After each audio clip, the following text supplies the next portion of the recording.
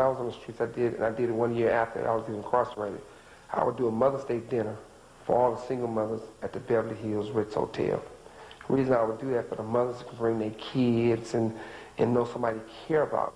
And I really do it for the kids because if a mother's on Mother's Day, if they don't got nobody to give no roses and buy no gifts, they sort of grouchy. They might be more grouchy towards the kids, for it's like, you know, you look like your daddy ain't no good, and this, so I would give them nice stem roses and baskets, a great dinner, and we would have performances from Jodeci to Ron Isley to all the artists to Tupac, and everybody would intervene and get out there and sit down and not just sign autographs, but actually give them hugs and take pictures.